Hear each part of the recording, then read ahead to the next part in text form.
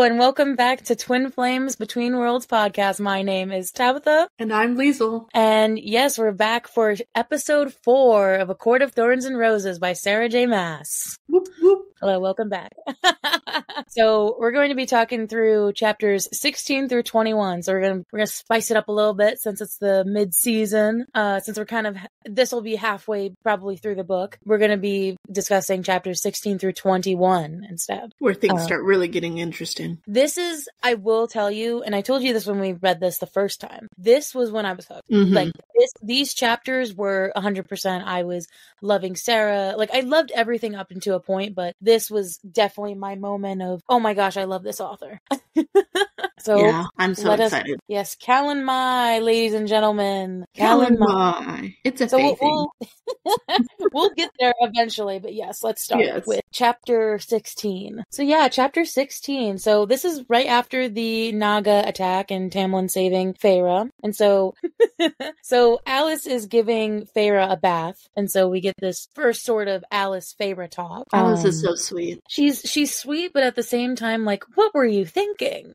She's not going to put up with dumb shit. It seems like very much the voice of reason. Mm-hmm. Feyre starts to talk to her about, what the Suriel's warning was. If people, if the Fae start to go over the wall, da-da-da. And she's very reluctant. She doesn't seem willing to discuss anything. She's like, don't talk about it. It'll bring, bad juju if you start talking about it. Bad juju.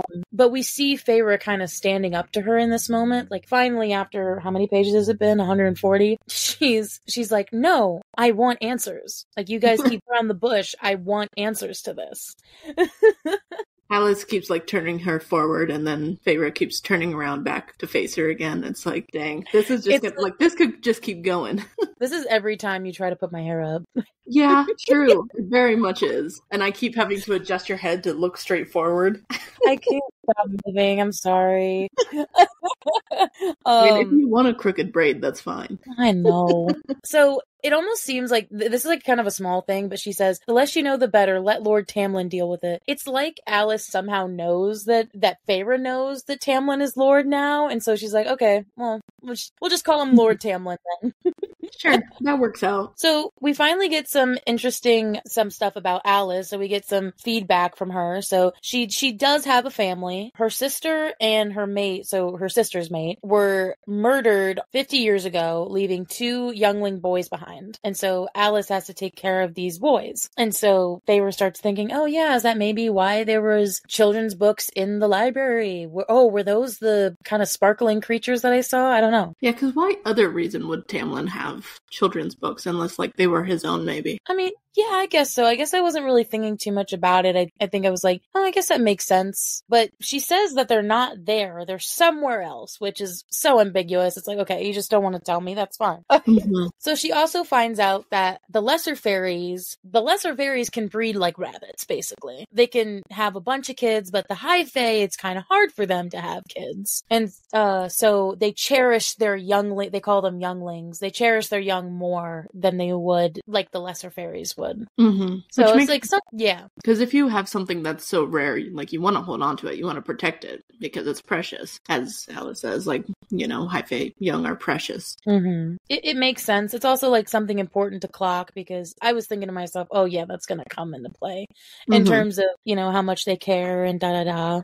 Yeah, 100%. And so there's a little bit of, Feyre trying to come at Alice, but then Alice coming back at her. And there's a moment of, okay, we're not so different after all. Mm-hmm. I understand why I don't want to, deny, or what does she say? I don't want to question your dedication to them. Right. Just, I was kind of blowing up at you for no reason.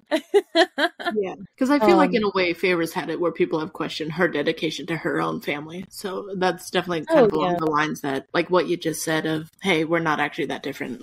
We've been through different stuff, but at the same time, it's made us pretty similar. It's a point of compromise and contact between 2 quote unquote races of sorts. Mm-hmm. But the funny little quip at the end that I just have to say is, the next time that fool Lucian gives you advice on how to trap the Suriel, you come to me. Dead chicken's my sagging ass. All you need to do was offer it a new robe and it would have groveled at your feet. I love Alice. I know. She's definitely my favorite character so far in terms of side characters. Mm-hmm. Because, and I'm going to say this in the future again, but I think Sarah does such a great job job at making the side characters that like we still care about them too. It's like, yeah, well, of course we care about Alice's kids and her life, and it makes it more of an important character than just kind of a 2D, oh, I'm just the maid character. But yeah, so we get another, okay, I did want to point this out. I don't know what it is with Sarah. I love this specific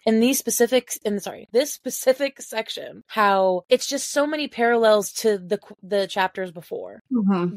There's so many dinner scenes, and this one is just kind of the catalyst into building that Tamlin-Feyre relationship. Mm-hmm. And it's totally a different atmosphere going in. She knows that Tamlin's a High Lord, so I think she's respecting him a little bit more, maybe a little bit scared of him, but also, and the thing is, she's not really scared of him. It's more like, wait, he's a High Lord and he's been treating me decently this whole time? I'm shocked. I mean, and I think she's also shocked of the fact that she's been like talking shit to him and about him. Directly. Like, he's one of the most powerful beings in Prythian. And she's just been like talking shit to him and being like, no, fuck off, basically. And then, like, I can just from like the last episode, she totally, with the cereal, she's just like, oh shit, I've been talking shit about this guy. So he could have killed me this entire time. So why didn't he? Mm-hmm. It's actually kind of sweet that I always like it when like someone with power like doesn't like shove it in your face. Yeah, Tamlin definitely is giving off that vibe that he has the power, but he doesn't like to use it in a way that kind of forces or dominates over somebody else. Almost like he doesn't want it. I mean, he said he doesn't want the land, so maybe like the power came with the lands or something, came with the title. Right. So with this different atmosphere, she's going into this dinner. She like she finally brings up the, oh, well, you know, because Lucian, he like compliments her and she's like, oh, I thought fairies couldn't lie. And then they both burst out laughing and are like, wait, what? What's that malarkey? Of course we can lie. And so she's like, what? And they realize that she's not joking about it. And it's like, no, we can, it's like, welcome to the crash course and everything you have been taught is a lie. Great. Thanks. So it's like, so fairies can lie, obviously. I kind of thought that was kind of bullshit, but getting it confirmed was a different story. Yeah, and like in the past, how would the humans have like known that the Fae weren't lying when they said they couldn't lie? Right, and I mean, Lucian kind of does say it. It's like, oh, we told them back then so that they'd actually believe us when we, you know, bargained with them or something. And it makes sense why they needed to do that to make the humans trust them. But goddamn, wow, they're being like spread a bunch of lies. Yeah, now Feyre's like, she doesn't know who to trust. So now but the thing is, like, the questioning thing doesn't last too long. Like, she's kind of like, oh yeah, but Tamlin kind of shuts that down really early. He's like, we never willingly lied to you. You know, what did he say? We never used your misinformation against you. And so like, it's what like, does he mean by like willingly? Like, does he unwillingly lie? Yeah, that kind of brings up kind of a question mark in terms of, wait, so now she's questioning what is lie and what's truth, Mm-hmm. But so on top of the lie thing, the iron doesn't do a lick of damage to them either. So only ash can hurt them. Great. So that's at least it wasn't all a lie. At least Ash actually does do shit. Right. Well, and she knew that because of her application when she killed Andres. Sad. So I think what's so funny about that Sarah brings up is she's looking at Tamlin and she's looking at how kind he is, and she's like, these are the High Lords that are supposed to sacrifice virgins?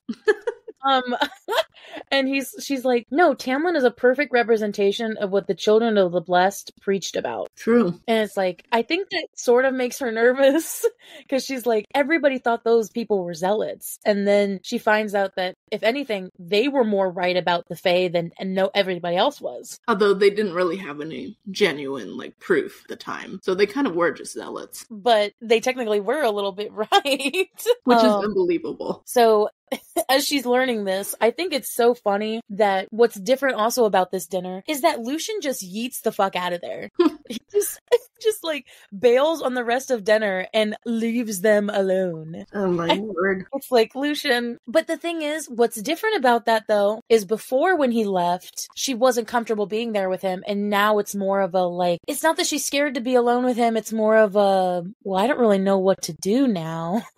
Right. kind of feeling. But he asked her how she was doing. I think this is really cute. I don't know about you, but it's definitely very sweet. It's like he saved her and like, then oh, he's asking her how she like I mean, honestly, that's like a very like a human thing in a way. Like in our world we would say, oh, that's a very human thing to like care about someone after they've just been attacked by monsters. Which I think in a way can also still be applied here. It's like just a very normal thing, and it's very sweet that he's caring about her. Like he saved her, but he's not like rubbing it in her face that he saved her. He's actually caring about her and making sure she's okay. I think what's even best about this is that he's surprised at his concern. In the description, he's like, she notices how he's even surprised by him asking that. And I think that makes him a little bit human-esque, and like it brings out his humanity. I definitely imagine him like just thinking like in his mind of just like, she looks okay. And then all of a sudden like just asking, hey, are you okay? And then in his mind just being like, wait, did I say that out loud or just in my head? Yeah. It's like, I said that out loud. Oh, damn it. Damn it, now I have to actually continue with this conversation. I also love how, I mean, obviously he's mad about her going to look after the Sorial, but I think what's so cute about that is that he cuts his own face when she talks about it. Yeah. And like claws pop out and it like, it's his face. Yeah, he's like just hand on his, like holding up his chin and then suddenly like it shoots out. Like I imagine like he's posed like this or whatever and it just shoots out and like slices his face and he's just like, because they're laughing about it. It's like a human girl caught the Sorial. Oh, wow. And I think what's so good about that is Tamlin is being very genuine about it. Like she is at every turn she's looking for, I mean, that's her guardedness nature. She's looking at every turn for him to make fun of her, but I don't think he's just so surprised and impressed. Yeah, like honestly. He finally does kind of say that. He's like, no, I'm not saying that to be, an idiot here. I'm saying that because I'm impressed that you caught the Sorial, you killed 2 of the Naga on your own, and you like made it out. I'm just shocked and impressed. So she's clearly not just some human girl that randomly ran into and killed one of his sentries. Like she can actually, back up her skill. She can walk the walk after talking the talk. Although she doesn't really want to talk the talk. She just walks the walk. Right. And so, that kind of calms her down a little bit. And then we find out that he looked in the trash for her like bunches of words. The words she wrote down. He wanted to know what she was writing. And I think it's so cute. He's like, you love them very much, don't you? I wonder if your family realizes it, that everything you've done wasn't about the promise to your mother or for your sake, but for theirs. And of course she's getting defensive again. She's like, leave me alone. I don't want your help. And he's like, you clearly don't need my help, but I'm offering. Not because I think you need it, but because that's an offer. Which again is I think if I were in that situation, I definitely would have like felt shocked for a moment because to be able to hear it's like, oh yeah, like I know you don't need my help. I'm still offering it though. It's like, wait, really? Yeah. Like I don't know if I like would have taken it up immediately. I'd still probably feel similar to if I couldn't read. Well, first of all, we wouldn't be in this position in the first place. But you're reading this book, yeah. Although honestly, I think I still would have like listened to the audiobook. Oh yeah. I think I still would have gotten into that. But anyway, I digress.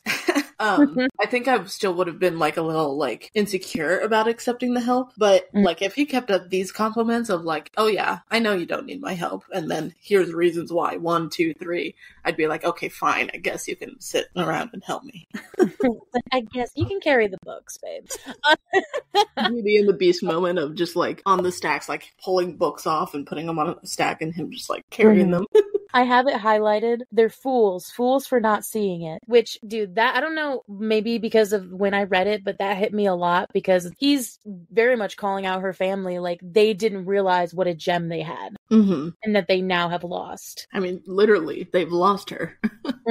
And there's no pity in his eyes. And like, they're getting closer. And this is definitely when I'm starting to feel the romantic tension. There's something starting to bloom there for sure. And he even says, like, he's like, I want to be your friend. And I think that's what made it such a cool romance to me, because he's not necessarily saying like, yeah, let's go bone now. I save you, let's go do this, or, kiss or whatever. Like he's saying, I really want to talk to you. I really want to be your friend. And I think that threw her off a little bit too. Yeah. Because like, if we think about it, Favor didn't really have any friends in the human world. Oh no, not really. Like she had Isaac, but Isaac he wasn't really a friend. He was like a friends with benefits, but only the benefits. And even then, they weren't good benefits. No, true. They literally were just fuck buddies without being the buddies. I'm sorry, Isaac. Thanks for helping her to this point. But we're moving on a little bit past you. But I like how he brings this up because this is finally when I went, aha, I was right. Because he brings up the whole friends thing and he says, 500 years ago, enough fairies were friends with mortals that they went to war on their behalf. Mm-hmm. And Feyre is blown away. She's like, what? He's like, thinking what we were all thinking. Like, the humans couldn't have survived without the Fae's help. No. So... Thank you, Tamlin, for clarifying that. Because apparently Feyre was not seeing it. Yeah, so the fact that the humans fought with some of the fairies in the war. Mm-hmm. So we also find out he was a child at the time, so this means he's like 500 years old. But he still didn't fight in the war. No, he was a child. But he would have fought for the humans. He makes that pretty clear. He would have fought against tyranny, slavery, all of that. So sweet. A+. Great. Good job. Gold star. I definitely think this is one of those moments though where they're going really good, and then all of a sudden the guy says one thing and she says, oh, wait, what? So Tamlin tells Feyre that he altered her family's memories and that they don't remember her getting captured. They think that she's at that she's well cared for and that she's at some other place or that she's at a wealthy aunt's house. Like far, far away. Yeah, and so that they will flee at the first sign of danger. So they have like some sort of trigger in their minds if they hear something going on that they need to flee away from the wall. It's kind of like that moment of like, yeah, like, thank you. I just want to say thank you so much for taking care of my family. And he's just like, yeah, don't worry. I wiped their memories. And she's like, wait, what? You wiped their memories? So it's like, no, no, not wiped. Sorry, I misspoke. I rearranged. They have no idea where you are. Yeah, I mean, obviously, of course, at first she's like, you altered their memories. And then, but the thing is, it slowly turns from anger to, I mean, honestly, I would have asked him to do it. If I was in that position, I probably would have asked him to do it. And then, of course, she gets sad because she's like, now I really don't have any ties. They're not going to remember me, or they're definitely not like coming after her, she realizes. And it's sad because even Tamlin tries to tell her, like, your father, because Tamlin's other reason for altering their memories was because he knew that her father would try to go after her. But she doesn't think. She thinks he wouldn't have tried regardless, but he is determined that he would have. And I like that he tells her that. And is trying to make her believe it. Yeah, because at least he believes it. So she's left with thinking like, well, what is left for me to do? My task is complete. They're safe. They're da-da-da. Like, I have no purpose. Time to make a new purpose, Feyre. And so as she's finally like thinking about all this, she just blurts out, paint. I want to paint. Imagine you're having like this serious conversation of like, trust me, your father would have come after you if he remembered. And then she's just like, paint. It's like, wait, huh? Wait, change this topic, I guess. Yeah, so, but he, she finally asks about her passion. And so I'm also happy that she's wanting to go after some hobby that she likes to do. He's like, he's so happy about this. He's like, of course. Like outside on the roof, you can paint in the gardens, you can paint anywhere. I don't care. He's just happy that she wants to do something. And he's like, I'm sure like you've seen the gallery and stuff. And she's like, wait, what? Where's that? She gets like all Belle excited, like, oh, there's a gallery? Mm-hmm. The library to Belle is like the gallery to Feyre. Oh, vice 100%. versa. 100%. And he's like smiling at her, and then we get their bonding moment, because as soon as he smiles at her, broadly without restraint, I have this highlighted. Isaac had never smiled at me like. Isaac had never made my breath catch just a little bit. It's like, romance is a brewing. I'm just saying.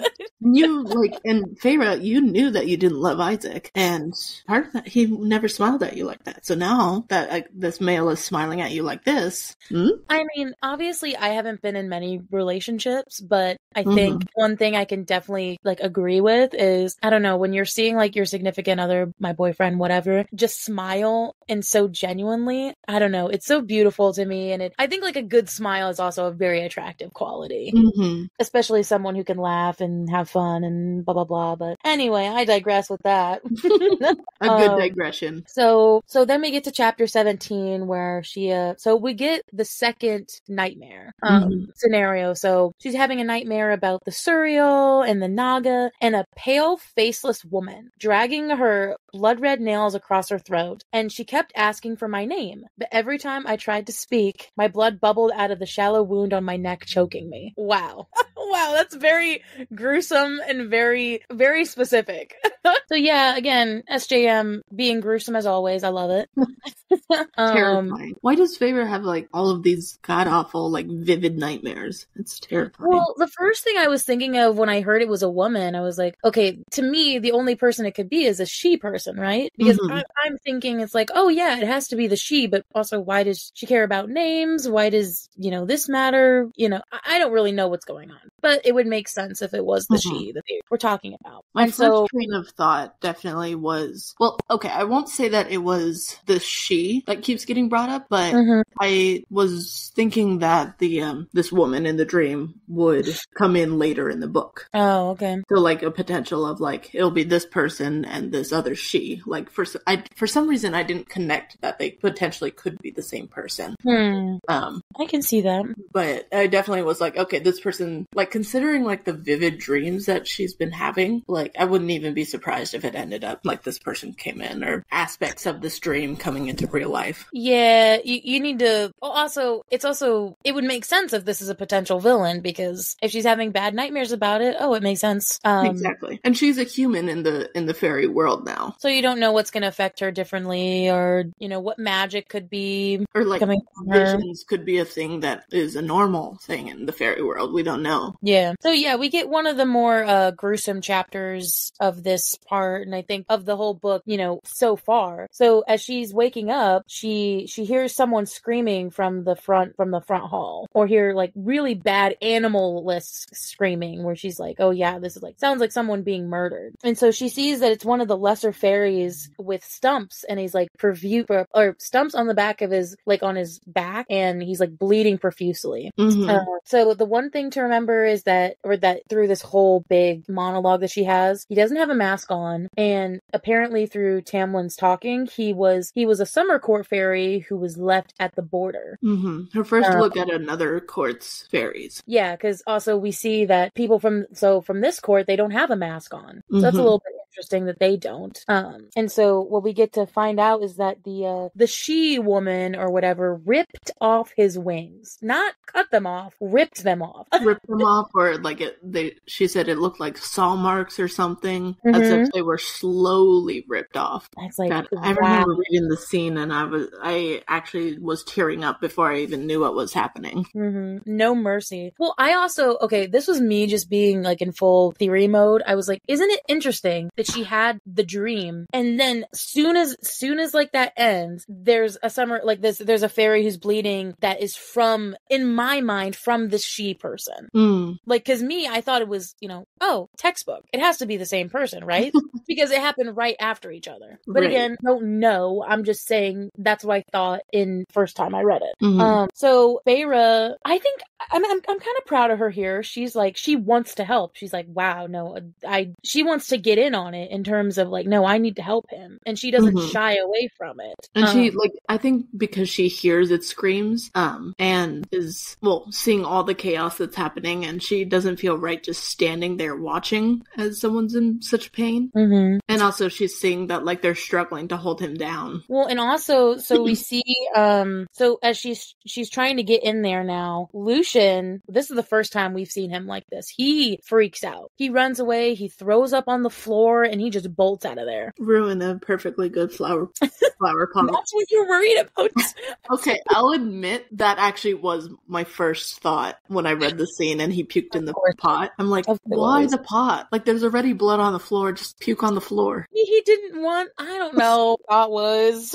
Then I quickly moved on to very quickly. I'm like, wait, why did he puke? Well, because the thing is, we've always seen Lucien as kind of like the calm, rugged, I'm gonna, be smart ass back. And then we just see him in pure terror. And it's like, wow, I really don't know what's going on. So finally, Feyre steps in and Tamlin's trying to heal him. And while Feyre is holding him down, and obviously she even says this, she's like, oh, he must be about on the edge of death for me to be able to hold him down. Right, because she's a human and he's a giant ass fairy. Yeah, so he must be like done for, basically. And so obviously the wounds aren't clotting. It's a very descriptive and, haha, quote graphic audio. I'm gonna say it again for the seventh time this has happened now.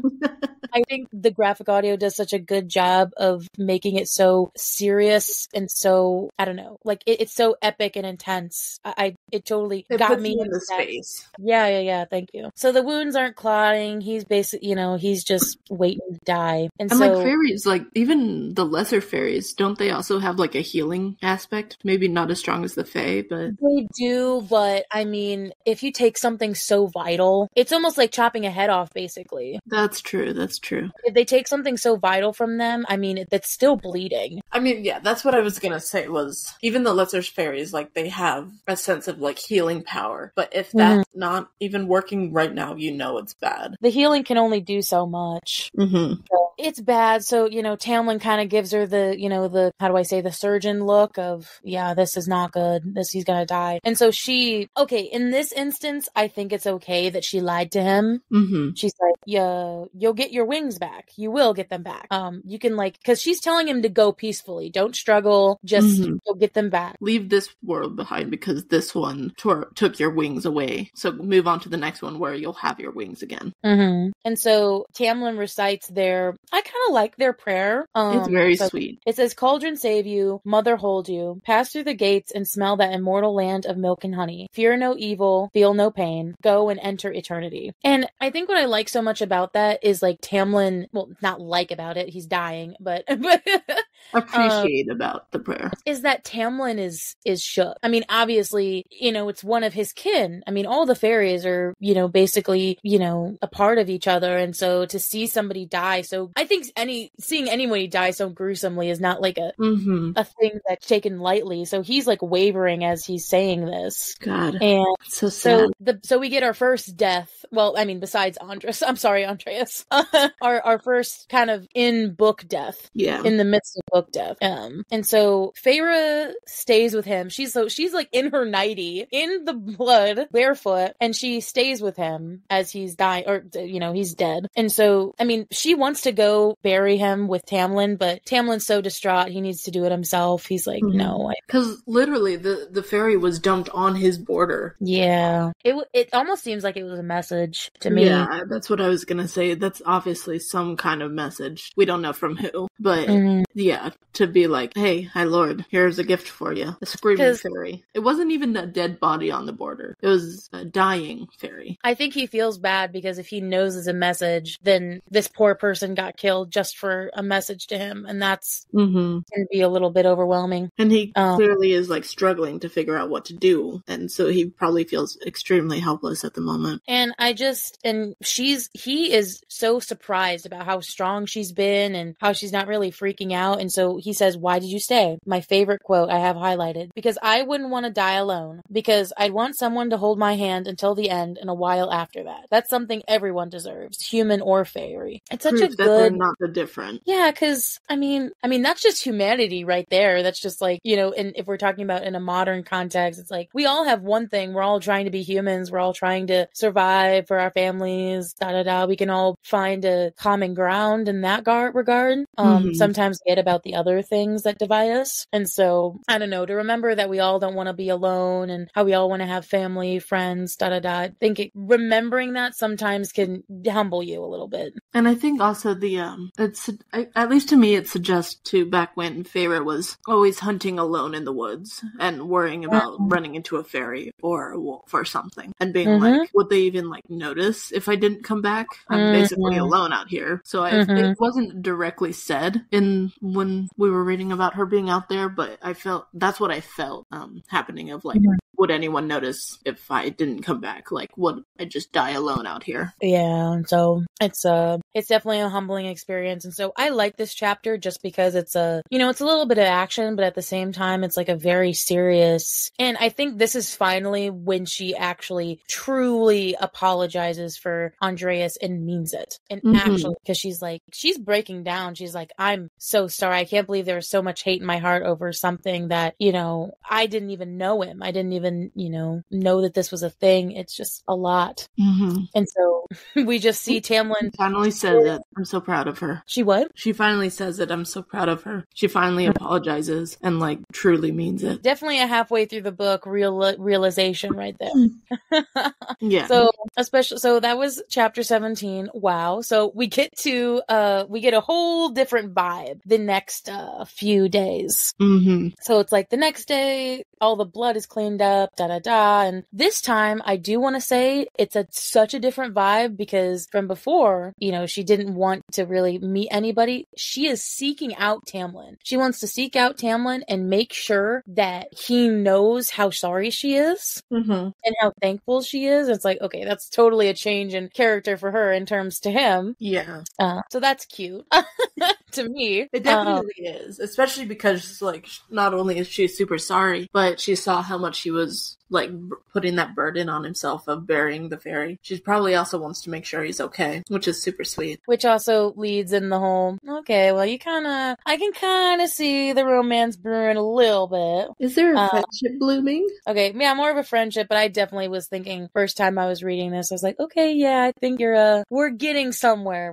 Some kind of ship is happening. Mm-hmm. And so she finally runs into Tamlin and Lucian, and they're walking by, and I have it highlighted, the whole surreal thing again. Stay with him, he will keep me safe, and things will get better. Fine, I can do that. Easy enough. She's finally, I think, accepting what's going on. Mm-hmm. And not even accepting it, just like, I don't know, being like, okay, I think I can do this. I can do this. And so basically they're going out riding. They're gonna go somewhere, but he's not telling her where they're going. That's a little sus. But at least, like, okay, when I heard though that like Lucian was going with them, I was like, they've got a chaperone. Oh my god. It was like he said your supplies won't return until tomorrow and the gallery's being cleaned. My meeting was postponed. She's like, is he rambling? He totally is. Why is he nervous? God, potential like relationships when one person like just starts rambling then like is trying to be like, well, so like you kind of want to hang out. Do you want to hang out? Because I want to hang out and I got nothing happening. That kind of stuff. It's actually really adorable. Especially when, okay, I will say though, when like a super ruggedly manly man starts blabbering, I'm just sitting there like, God, you're cute as fuck. It's like, this might make me want to take you up on that offer. It's like, oh, let's go. And so they're going into this, when they arrived, it's a beautiful glen of just greenery and like, this is your kind of place. You're more of the earth girl, so. 100%. And so I think Tamlin knew that they both needed a sort of, because she even says it like, oh, I needed this after last night because this is just so beautiful versus that. And so Lucian brings like a blanket, and so they're like sitting. Oh my god, he is third wheeling so fucking hard. I was thinking to myself, I was like, why are you here, my man? Like, oh, why are you here? Again, chaperoning. Again, yeah, but like, I've always been in that third wheel scenario. Wingmanning. I feel bad for him because like he's kind of just there. Like, poor Lucian.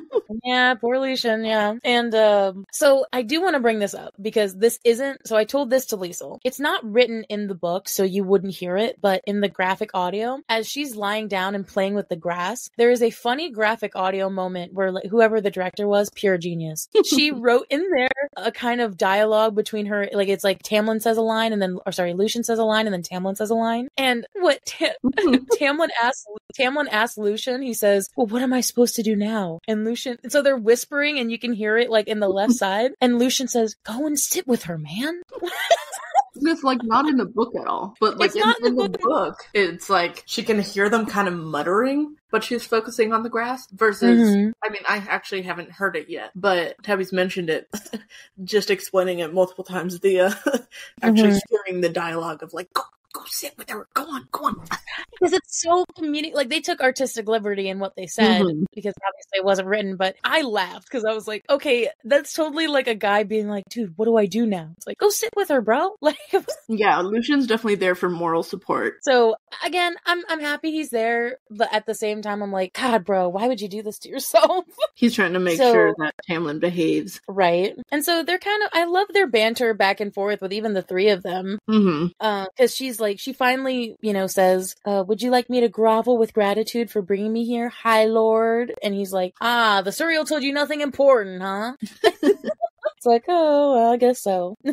Also, the fact that they're kind of bantering with each other, though, like, even Lucian's like, you made a joke, Feyre. Oh my god. She made a joke? The world is ending. So I like how she's opening up. Because honestly, we didn't see this laughy Feyre at all at home, at her like, place with her sisters. We never saw her once laugh or smile. Who knew she could actually laugh and make jokes? Also, dude, Lucian definitely brought booze. He's gonna need it to get through their antics. Oh my god. And of course, he's like, he does the whole, he puts a hand out, I want to show you something. And I want to bring up before we actually move on with this, is that they're doing the thing where at the talking stage or whatever, or you're like seeing each other phase, where he's touching her more. Not in like a weird way, but like taking her hand, touching her elbow. There's more of this physical contact that wasn't there before, and I want to highlight it because it's important. He's just being friendly. Oh yeah. Okay. We know better. We know better. Yes, we know better. Obviously, he's trying to court her, but at the same time, he wants to kiss her. And so he leads her to this beautiful, sparkling pool of, well, she thinks it's water. And so it turns out to be a pool of starlight. Legit starlight. Which I still don't know how that's even possible. Dude, he said, even Tamla doesn't have an explanation. It's just, well, if nothing is impossible, I guess. Honestly, when I read that, I thought of like the saying of like impossible is literally spelled I am possible. That's a good one. That's impossible is I'm possible, or I'm impossible, that kind of thing. So I kept thinking of that. I'm like, I mean, that applies here, but like at the same time, how does he not know? Right. Like, so we also, I think we talked for like 20 minutes when we first read this about talking, like Liesl was trying to be like, what's the consistency of this water? Or what's the, because it's like, it's not, so we spent a long ass time just talking about what the consistency of the starlight is. Yeah, I forgot we did that. And at some point I just told her, I don't fucking know. Just like, suspend your disbelief. They're swimming in it, whatever. Is it bad that like, one of my original thoughts, I don't remember if I mentioned it to you, was that like, the thickness of like mercury. Like, I was just imagining like them swimming in mercury, a giant pool of mercury. Oh my god. Like, that's what like my brain went to image wise of like, oh, it's like shiny like mercury. Of course it did. But of course that probably would have killed them. Would have killed her, probably. Oh yeah, immediately. And then him like a couple minutes later. Yeah, but anyway, so I just wanted to bring that up because I really thought it was funny when we first had our talk. But so we get our first glimpse of Tamlin shirtless, because he says jump in, like, let's go for a swim. I'm thinking to myself, his shirt of just like, hey, you want to go for a swim? I'm thinking to myself, I'm like, if some hot dude was like in front of me, I'd be like, okay. No, not just a hot dude starting to undress and be like, let's go for a swim. And he's like a high lord who's been kind to me this whole time, and I'm sitting here like just nodding my head like, okay, yeah, sure. You would like just be sitting there like fidgeting or playing with your hair or something, and then he'd turn around like, I did say jump in, what are you doing? And you'd just be like, right. The reason she knows that is because she do the exact same fucking thing. The only reason she knows that. Hey, we're similar. I know. Yeah, she's similar at times. So, like, he's like, don't you want to know what it's like? And she says, I didn't know what he meant. Swimming in the starlight or swimming with him? My thoughts exactly. It's like, okay. So again, let's go off tangent. So about Lucian. Change the subject. And he just sits down, still his shirt unbuttoned. It's like, okay, I'll try not to look downwards. But so we get a lot of backstory on Lucian here. So Lucian has, poor Lucian, he's been through a lot. We find out that he's actually the youngest of 7 brothers of the High Lord of the Autumn Court. So he is, quote unquote, a heir of sorts. How's that though possible? I remember that being one of my first thoughts of like, aren't like the high fae children so rare? How is it 7 children? Oh, I know. I was like, dude, this woman must be freaking fertile as shit. She must be powerful to have that much energy. Or they must be old. True. That that could be it too, honestly. And they've had a lot of time. Yeah. Gross. Sorry. I mean, thinking of them having to do it so much that like they'd have to pop out 7. It's like, ugh, gross. So moving on. So anyway, we find out that, so again, he's the youngest, and apparently the Autumn Court is ruthless, cutthroat, and his brothers only care about competition. And so Lucian never cared about being the High Lord. We also learned that only the strongest can become the High Lord. So versus a more authentic succession line in more historical or modern romance, it's not the oldest. It's any of the children who has the strongest power. And it's not even chosen by them, really. It's like just whoever the power passes to. Yeah, so even the High Lord at the current moment does not choose who it is. So it's cutthroat in the sense with his brothers because, you know, all of them are trying to feel each other out and feel who's the strongest. And of course, Lucian, at least at this point, doesn't seem to have too much power. So he was never really in the running and he didn't really want to be anyway. Right. So we find out that he was in love with a low-born fae female and that he was hoping that the mating bond would snap into place. Again, we're hearing about the mating bond, which again, they make it seem like it's so rare. The fact that he's hoping for it means they somehow had some sort of really strong bond. And I love how it's described because it definitely gives the air of that. Tamlin says she was put down, not executed, put down. Like some kind of like animal. Because that's what his brothers and apparently his father thought of lesser fairies. That he wasn't like she was just some kind of pet to him. Yeah. And so his father had her executed in front of him while his brothers held him and watched. It's like those like entitled parents who are like, well, I'm gonna ground you, but I'm not just gonna ground you. Like you're in trouble, so therefore I'm gonna get rid of your pet. Oh, wow. Like I've seen entitled parents like that, and it's like, what the fuck? Well, first of all, maybe that's bad because this is literally a person, but that's definitely the vibe I'm getting from the High Lord of Autumn.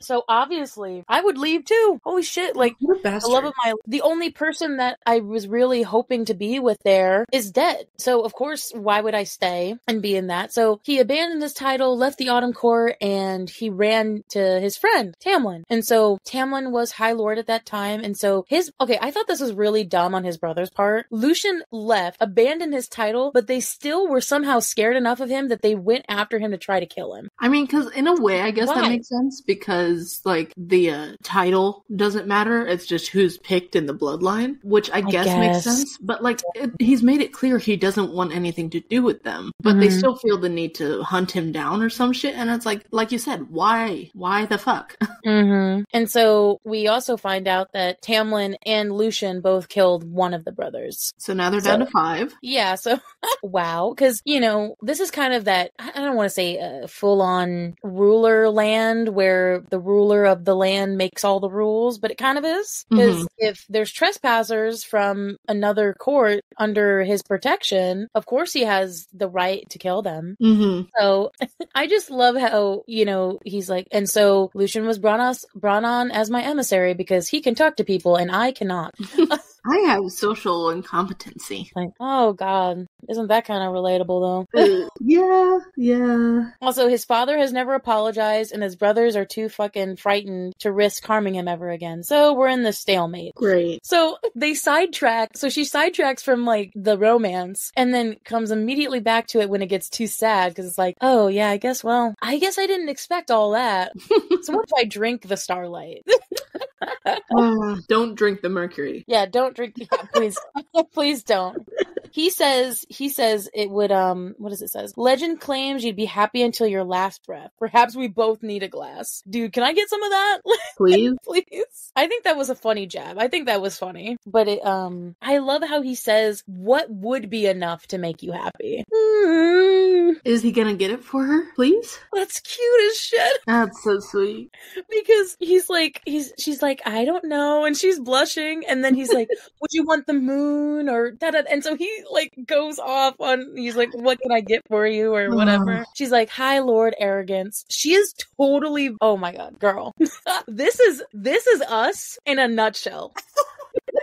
This scene is us in a nut, because the thing is, he starts playing with her, and then all of a sudden she goes full brat, and she's like, oh no, he thinks he's gonna one up me with all this sweet talk. I'm gonna start to take my clothes off and get in the pool. Oh my god, I'm sorry for the audience. Like, this is totally relatable to us, because we don't. I think as we've talked about this in terms of like with other people that we've been interested in, it's like, oh no, we don't like not having the upper hand. Like, don't like. We would totally do this shit. Oh yeah. I mean, I don't know if I'd be enough to take my clothes off, but maybe in like a different scenario. I don't know.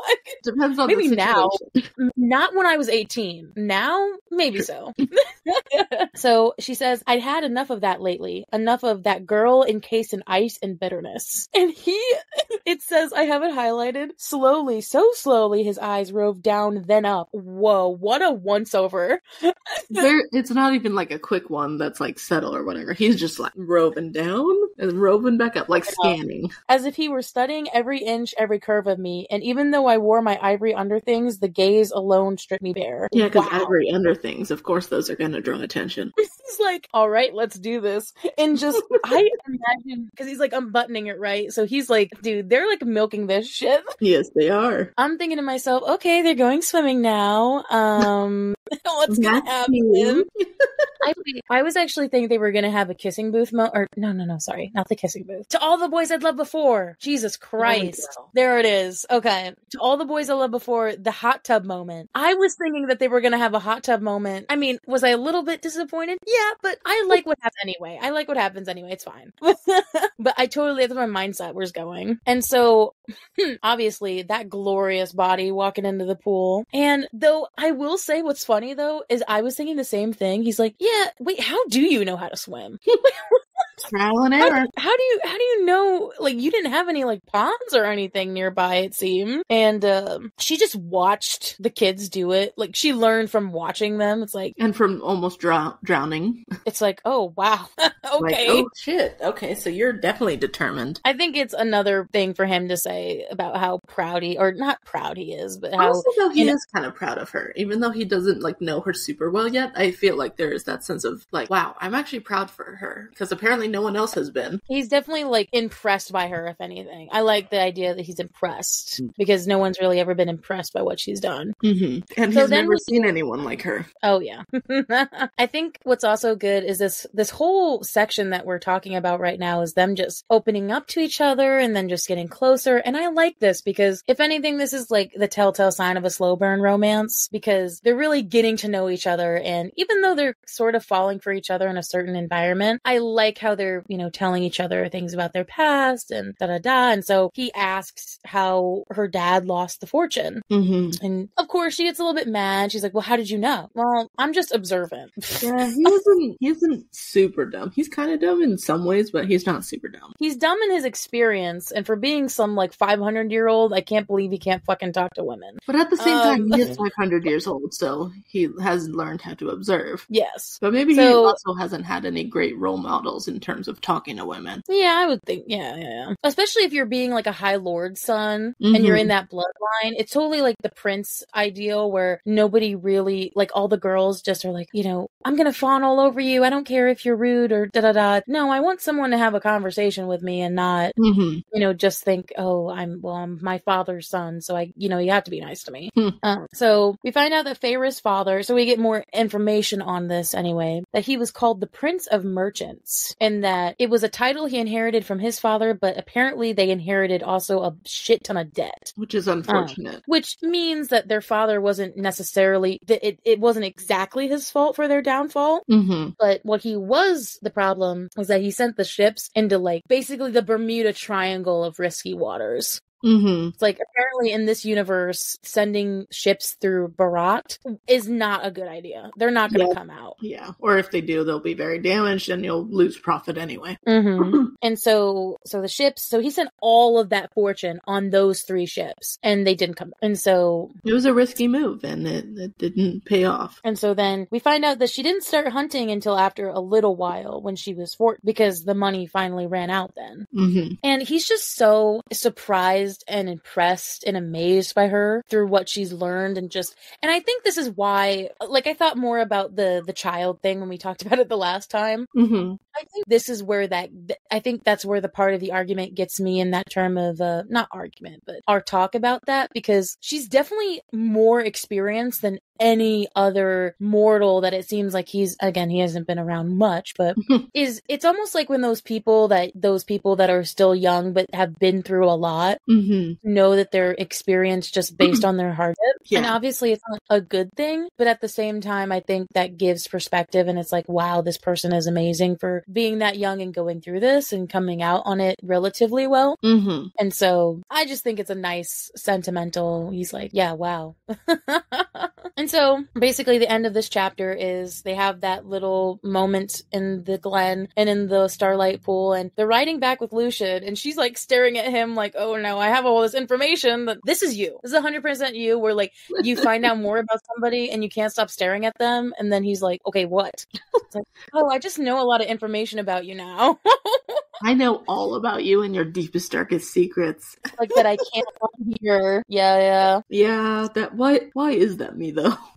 I know, yeah. And so she actually thanks Lucian for the advice on the Suriel, and he's shocked. He's like, wait, you're not mad at me about that? Yeah, like, I basically set you out in that woods to get killed. He's like, you can't possibly forgive me that easily for sending you into danger. And I think this ends their tirade of each other in terms of about Andreas. I think now they're finally he's just kind of forgiven her in that way. Yeah. Because he said, Tam told me that your first shot was to save the Suriel's life, not your own. He's like, oh, I know far too many in their own culture, high fae or lesser fairies, who wouldn't have saved the Suriel. So it's almost like he's realizing that even people in his own race wouldn't have saved this monstrous creature or whatever. So in this moment of solidarity, he gifts his knife to her, which I think is so sweet. That is so cute. It's like finally a friendship here. I know, it cements in that brotherly bond that I think they have. Definitely actual friendship. Right. So yeah, then afterwards, we move on to chapter 19. So the paints have finally arrived. Yay. And she gets to see the gallery. And what does it say? Oh, all this, he had done this all for me, as if I would have cared about the cobwebs or the dust. Me. It's like, you didn't need to spruce it up. I could have gone here 2 days ago. I would have been fine with that. Just tell me where it was. Like, I would have been fine with it. I like how, and I think this is, a lot of the things when I've read like vampire stuff or werewolf stuff, anytime there's people who are, eons or centuries old, they like and appreciate how humans, so the Fae will take that stuff for granted, the galleries and stuff, because they're so old, they, kind of forget about those things and don't appreciate them as much. Wellstis does. And so if anything, that intrigues him, that he's seeing someone appreciate the art. And it probably hasn't been appreciated for quite a while. Oh yeah, I mean, since there was cobwebs, I'm pretty sure no one went into this place. It needed 2 whole days to get cleaned. And obviously these Fae artists are like extraordinary, way better than the human art would have been in terms of, just because they've had eons to practice. And so I think it's sweet because she starts crying. And he's like, I've never knew that humans were capable of tears. Or of caring so much about like art. Yeah. And I think I was definitely thinking to myself when he looked at her like that, I was like, okay, you like her. Yeah, it's over. You 100%. Like her at this point. No point arguing. It's like, okay. But I also do appreciate like how he did before. He leaves her alone. He leaves her alone to kind of peruse and paint by herself. And I think it's a good man move to do. Yeah. Isn't like forcing himself to like be with her and try and explain every picture. Like, right. Because that's letting her be herself and enjoy it at her own pace. So we get our first time jump.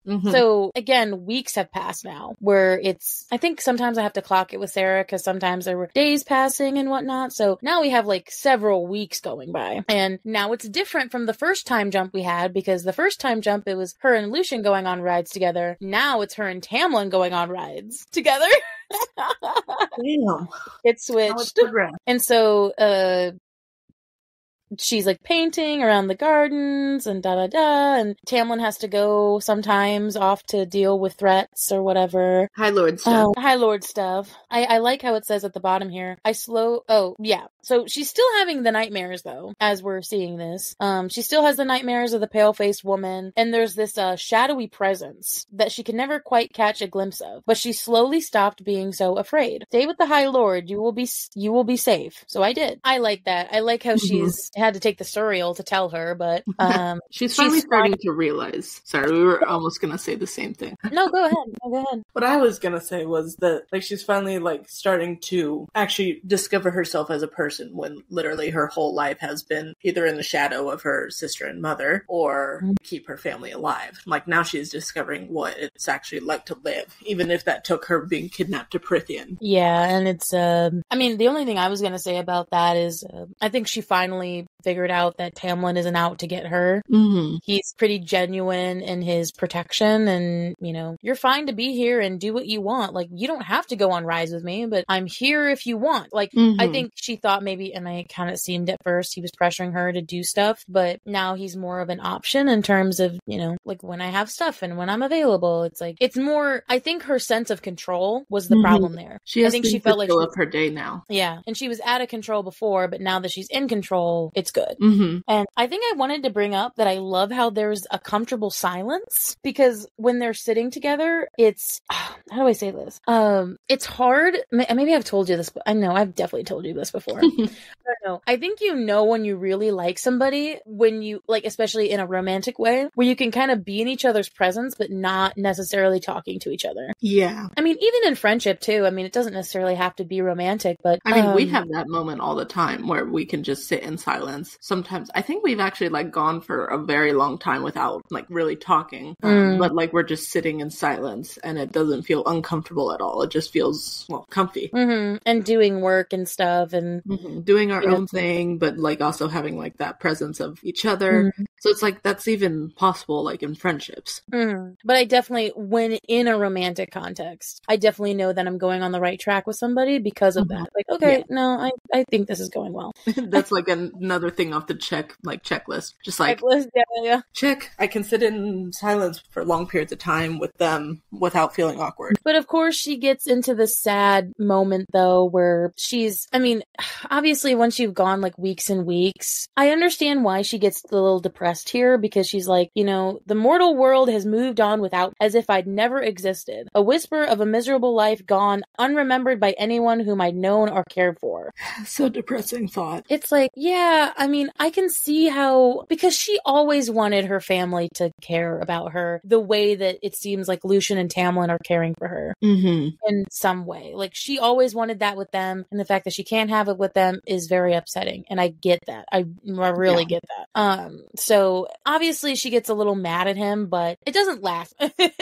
It's mostly just I don't really know what to. I think this different interaction is different than before, because she's not necessarily getting angry at him. It's more of an exasperated, I don't know what to think. I don't know what to do now.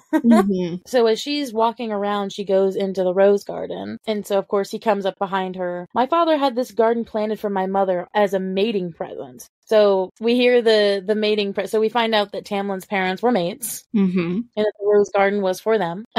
While still feeling the hopelessness and sadness, I think honestly she's fine. I think she finally found the root of her anger. She's finally fucking mad at her family instead of being mad at others for talking about the family. Right. She's really angry at them. She's not mad at anyone else. And thank God she finally figured it out, though. I mean, and that's something hard to think when you've been surrounded by them your whole life. And like I think we're also taught like not to think bad about our families. No, I can be fucking mad at them if I want to, in terms of them not feeling like they care, or again, that, if I was gone, would they remember me kind of feeling. And so she says she feels bad for being happy. She's like, these 2 weeks I haven't really, thought about them, and I've kind of forgotten about them as well. I don't, why should I feel tremendous shame for feeling happy? She shouldn't, but I also understand where she's coming from. We would feel the same way. She says, though, this is kind of like the line that I highlighted. She said, compared to you, your borders, your magic being weak, and I suppose myself self-pity is absurd. He said, if it grieves you, then I don't think that's absurd at all. Oh. God, what a positive dude. Like, I think like something in modern life that I've tried to hammer this home to you as well. Just because it doesn't bother maybe somebody else doesn't mean your feelings about it aren't valid. Like, they are. Like, it might feel stupid in the moment, you know, but if it's something that hurts you and it's something that makes you sad, then that's what it is. Mm-hmm. And I've don't tried try repeating to... it back to you as a hypocritical friend.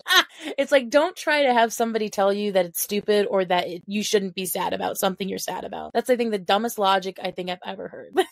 So just want to tell that and enlighten that to the audience. If something is hurting you, making you angry, mad, sad, happy, whatever, you are valid, 100% valid in your feelings. You are valid. Yes, you're valid in the moment, in every moment. So Life advice. just life advice. Life advice, Tabby and Liesl. Right. Next podcast coming soon. Right. So also, I love in this instance that, okay, she's trying to be kind of badass and she snips one of the roses off with her hand. And so her hand's bleeding. She's just like, dang it, I have pain in my hand, but I'm trying to be badass. I don't care. And so the thing is, sorry. So he kisses her palm and that's the blood, but it's healing her. It is so sweet though. Like, I can totally imagine, like, this was one of the, well, I had already been like picturing scenes in my head when I was reading, but this was one that definitely stuck of like, I can totally imagine him like holding her hand and like just turning his head into her palm and kissing it, and then like her feeling the pain like fade away. Yeah. It's so sweet. And he gives her a cheek kiss. And she doesn't balk from it. Good, that's improvement. He said, don't feel bad for one moment about doing what brings you joy. Because then, okay, dude, this was kind of hot. I'm not gonna lie. Don't.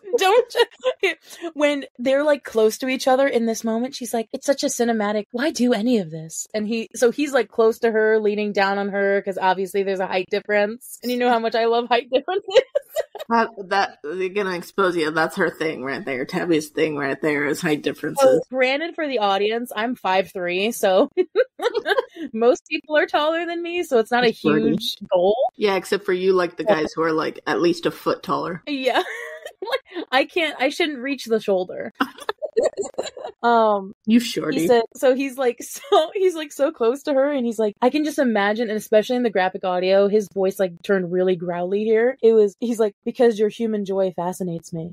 It's like, I'm drawn to it even when I know I shouldn't be, even when I try not to be. Wow. That's a confession, if I ever heard one. Oh yeah, 100%. Like, I think this is like the first, he's kind of opening up about his feelings to her, but she doesn't really know how to take it. And so, but the thing is, you know what she automatically thinks? She's like, she talks about the lifespan thing. She's like, oh, but why be with me though if I'm just gonna die? And so, but then she's like, oh, why am I thinking about that?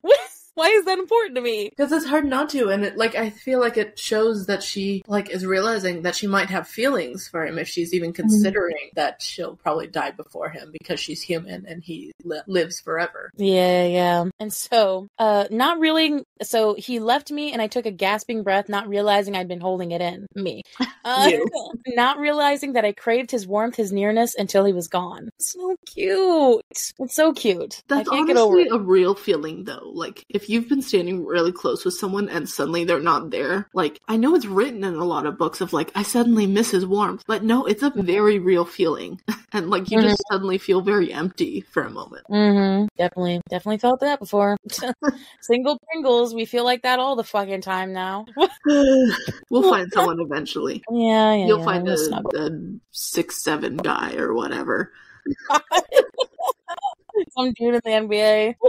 I mean, hey, then you can play basketball together. Well, that's true. He'd fucking win every time, though.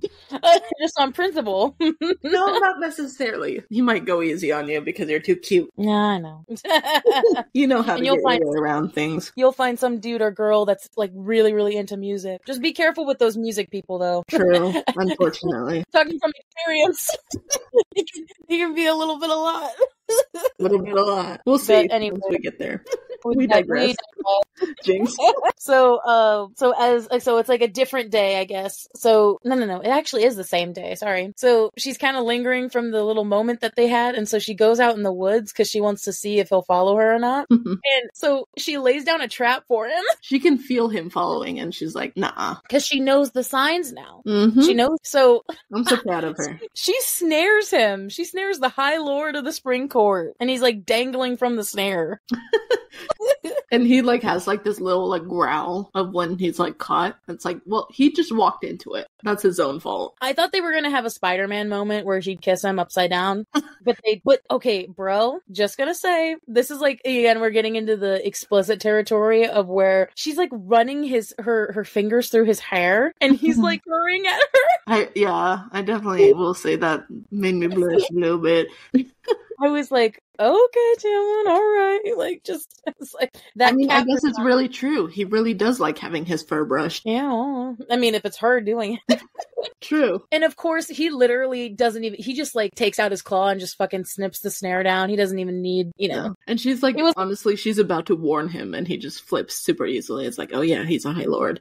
That's what would have happened if he got caught in the snare that she put in front of her bedroom. Like, exactly. That's what would have happened, but now she finally got him. That's true. She did finally get to snare him. And so I think this is super adorable. Also, well, okay, before this, dude, Farrah's horny as shit. They just, at this point, I was thinking they just need to bang already. They just need to have at it and, like, you know, talk about the emotion later.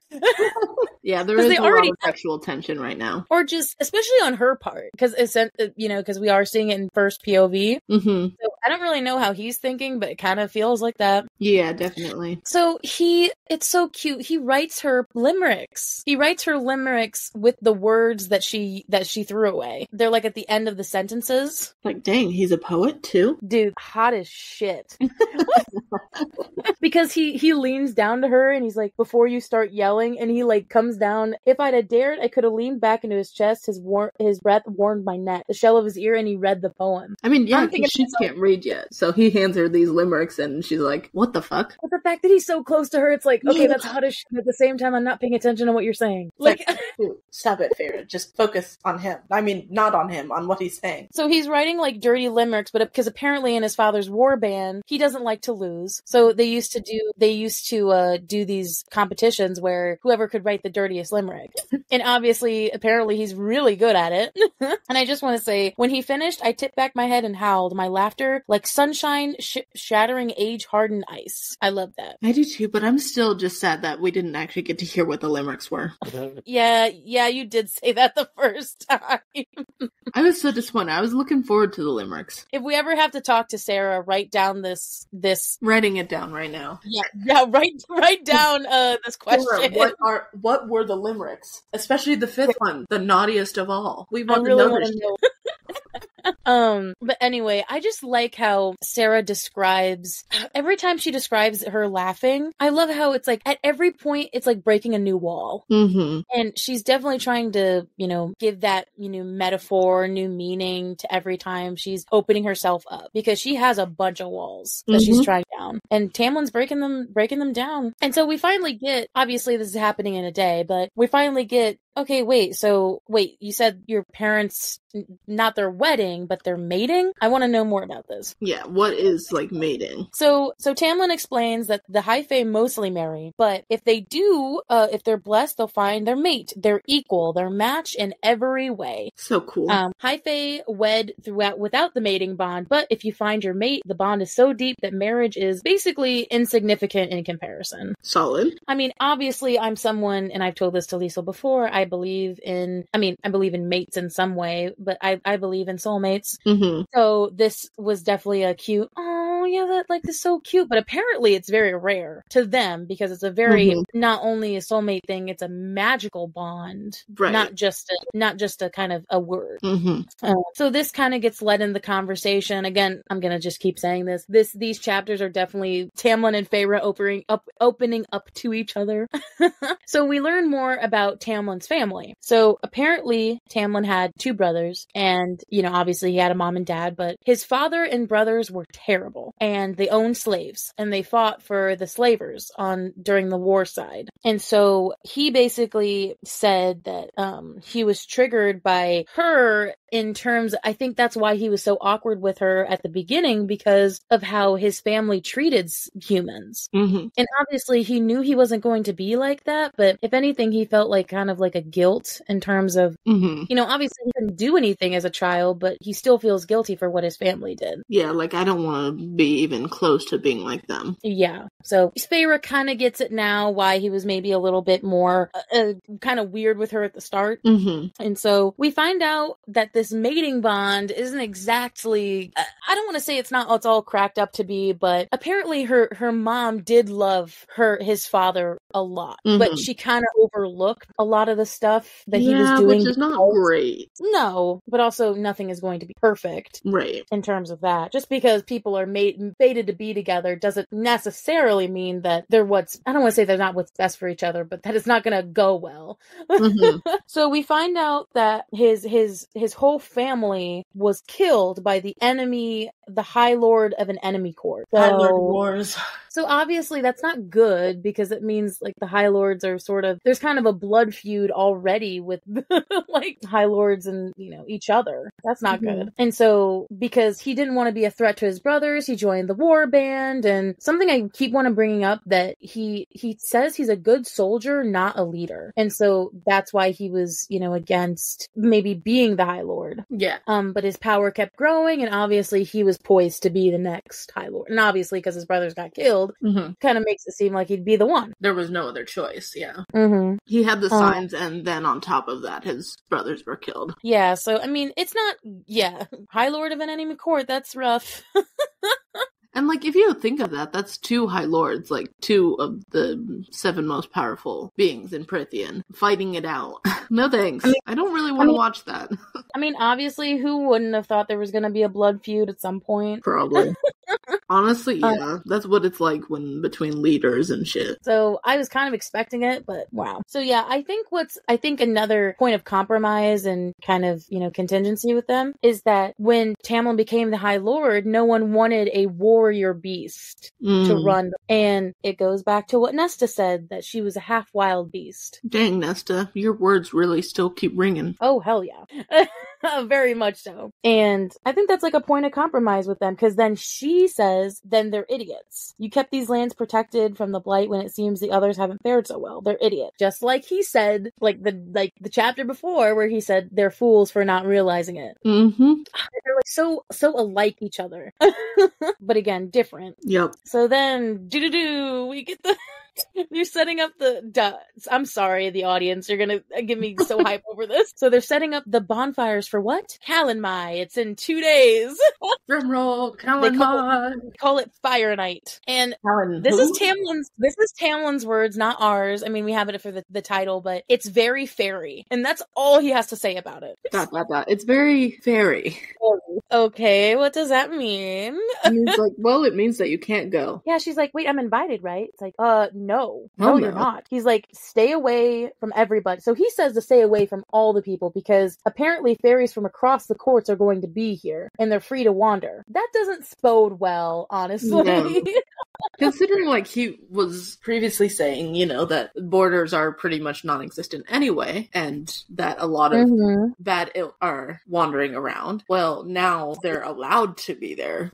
Great. So I will tell you, and I told you this the first time, and I'll tell this to the audience, since I read a lot of Fae lore before I read these books, and Calanmai was actually a thing that's written in Fae lore, but it's definitely not what happens in this context. It has some roots, but it's they called it the Wild Hunt. That's right. And I mean, basically that is sort of what happens, but not in the same context. It's mostly not about women, it's about like actual animals. So Sarah's just taking it and spinning it on its head, which I enjoy. Thanks, Sarah. But anyway, we'll get there. But yes, so she's not invited, and that's the end of that. And so as they're walking, we get a very sudden, tense silence from Tamlin, and he tells her to hide in the bushes and don't come out. Uh-oh, seems like an enemy's approaching. Yeah. So she hears the encounter, but she can't see who they're talking to, which is so weird to me. That she sees Tamlin and Lucien, but she can't see the person that they're talking, the person, whatever that they're talking to. I definitely thought, like, similar to a Feyre of, like, are they playing a joke? Because they're, like, just staring at nothing, just talking and being angry at nothing. What the fuck? Which then makes me think, I'm like, is she glamored to not see something? Because I didn't even consider that at the time. I was just like, why? Like, what is happening? This has got to be a joke. Because I thought she was definitely, like, belled into to not seeing something. Because that's too weird. Yeah. So we kind of get this really bad encounter. A very gruff voice is talking. Definitely once it started talking, I figured she might be... Like, at first I thought because she was hiding behind a hedge, she couldn't see anything. But then when it said that she looked at them and couldn't see anything, then I'm like, there's got to be something there that she can't see. Mm-hmm. And so your continued behavior is garnering a lot of interest at court. She has begun wondering why you haven't given up yet. Oh, again, the she person. Why won't anyone say any names? It definitely gives me the Voldemort vibe of, like, it's like, oh, she who should not be named. Or, like, you know who. Because, honestly, what if they did say her name and she just popped up at a note? What if it was, like, a summoning? That's what I was like, they do say her name. What if it's, like, a, you know, I'm gonna say Bloody Mary in the mirror 3 times and she just fucking shows up everywhere. But speak you so ill of she who holds your fate in her hands. So, apparently this woman is, like, fucking powerful as shit in terms of being able to wipe out the entire estate. So she's unhappy with a lot of the things Tamlin seems to be doing, even though he doesn't really seem to be doing anything. Yeah, it's like, wait, why is she unhappy with Tamlin? He's just chilling. And we also get from Tamlin, tell her I'm getting sick of cleaning up the trash she dumps on the border. My first thought was, like, trash as in the summer fairy that you buried. Was the summer fairy trash to you? Yeah, I don't think that was a good way to say that, but I think it was his way of trying to get back at whatever's talking to him.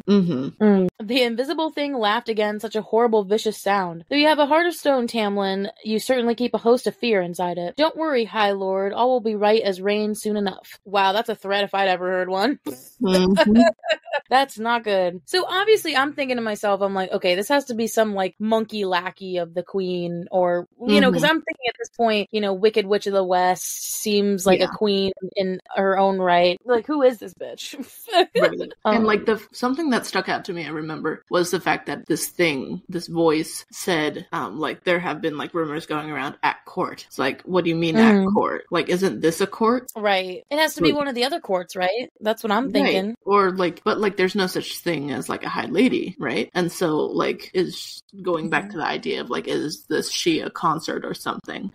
You know what the biggest thing I picked up, though, from the conversation was they talked about traveling cave. Lucian said to not come through the cave again. And I'm thinking to myself, I'm like, the fuck is that? I think there's so much information getting thrown at her that she doesn't know what to pick up on. I mean, yeah, totally. She's like, traveling cave, she who holds the hate, like, wait, what? I didn't even think of, like, when it said come through the cave. Like, I wasn't even considering that as, like, a traveling cave of, like, in between two places. I mean, I've experienced that before in other novels and fantasy books, but I guess I just hadn't considered it. I'm like, cave? What? Is there, like, wait, what? I'm so confused. Yeah. And then, like, even, I just didn't know what to think. Yeah, it's a lot, but, she was overwhelmed. So, I was overwhelmed. But it's also definitely intriguing and interesting to keep you going. Like, who the frick is this creature thing voice? Lucian did not know that she was there. He was like, what the fuck is she doing here? And so we find out that it's called the Adder, and what a kind of good name for it. Gives me chills even just thinking. So, yeah, that's a really bad encounter to have. How was it in the graphic audio? Like, what kind of voice was it? You know what? The Adder's voice was kind of weird in the graphic audio, I'm not gonna lie. It definitely didn't sound monstrous. It sounded like, okay, let me see if I get, he says, she sets them loose as gifts and reminds of what will happen. It's definitely like a posh, like, dude, and I'm thinking to myself, a pompous dude. That is not what I was expecting. No, I'm totally thinking of, like, growling of, like... I mean, it growled a little bit, but it definitely, it was kind of off in terms of the vibe that I was getting. Yeah. So, wasn't too impressed with that, but again, I still did, so I'm not gonna shit on it too much, but... So then we get into the next chapter, chapter 20. So, obviously, it's tense now as the following day is going on. And so she actually paints an image of what she believes the Adder looks like. And honestly, from how she described it, I mean, we don't know what he looks like, but kind of seems spot on to me. And, like, she was saying, like, didn't she say, like, the air, like, just smelled, like, really bad? Oh, it smelled like carrion. It smelled like death. Yeah. So as long as like the creature she paints looks like death, it seems like it should fit all right. Right. And so of course, nothing much is going on during the day because it's Calanmai at the night and everyone's getting prepared. Alice is, getting prepared for food preparations and the kitchen is like empty as hell.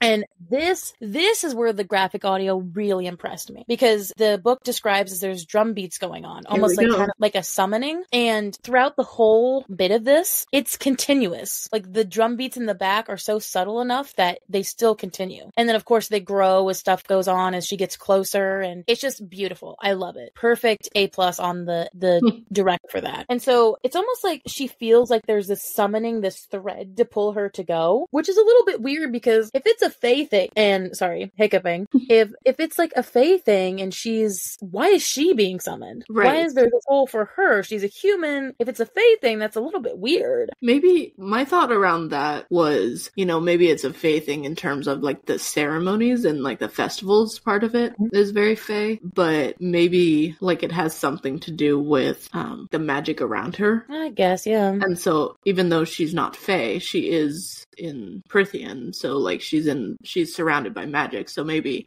kind of like if you, what's it called? A good analogy. I don't know if this is a good analogy, but like if you're like scooping water with a cup and you just happen to be a fish swimming, like you're gonna get scooped up anyway because the water around you is being scooped up. Ah, okay. So that's kind of what I'm thinking with the magic of like the magic is being pulled and she is being pulled with it because she's there surrounded by it. Okay, I see that. So I just love how she's kind of like, Beauty and not Beauty and the Beast, but Sleeping Beauty coming down the stairs as she's being pulled. And all of a sudden she just sees Tamlin burst through without a shirt on with like a baldric slash of like around his chest. And she's just like, and he has paint all over himself. She's like, the fuck are you doing? This is Sleeping Beauty and the Beast. It's like you said, and so this is a different Tamlin than we've seen in these last couple of chapters. He's very like jerky. He's flatly talking to her, kind of a little bit angry. He's like, go to your chamber, lock your door, set up a snare, whatever you do. He's like, just do it. Don't come out until morning. As we know, the snares don't work on him. So I just want to say, he warned her.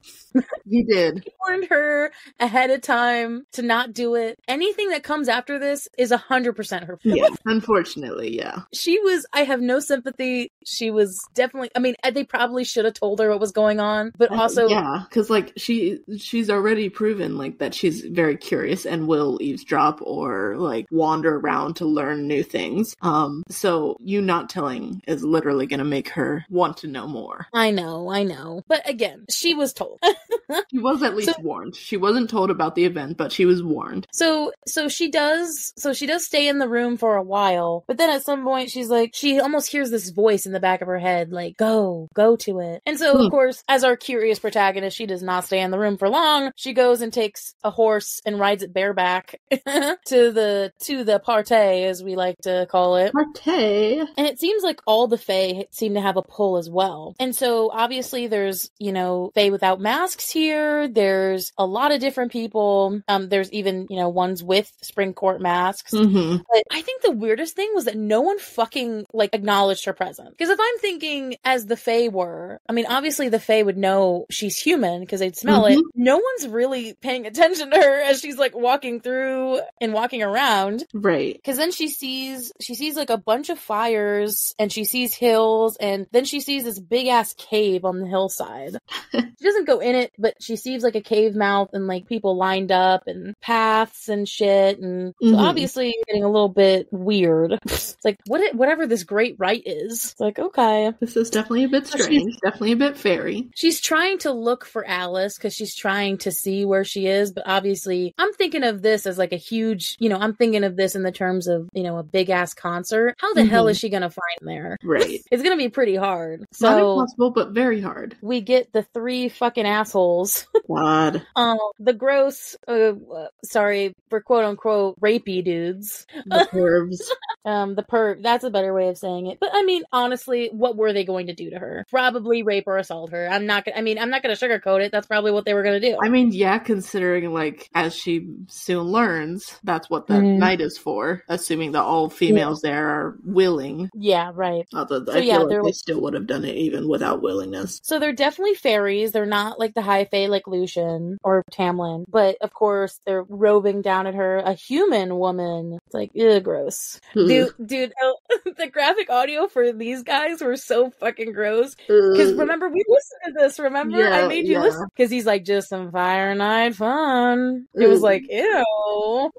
And I remember cringing so hard at it when you played it for me, and I'm just like, but it was good. It was, that's kind of probably what it would have been. It fit the character really well, but at the same time, made me want to punch him even more. Right. And I'm not a violent person. I can't believe they're still not a little bit weird that there's a human person here. No. They're just kind of like, oh, like bold statement from you tonight. It's like, ooh, wait, human, I'm just gonna go with it. Cool. Of course, she's like, trying to fight back against them, and they're taking her, so they're taking her, like, leading her into the darkness, which is so fucking scary. Into the forest, away from, like, all the fires and other fae. She's about to take out her knife, and so they're gonna push her to the ground, but then a sturdy hand grasped under her shoulders before I could draw them or hit the grass. They were strong hands, warm and broad. There you are, I've been looking for you, said a deep, sensual male voice I'd never heard. But I kept my eyes on the three fairies, bracing myself. The three lesser fairies paled, their dark eyes wide. Thank you for finding her for me. Enjoy the rite. With enough bite beneath his words that the fairies stiffen. And they just fucking scatter.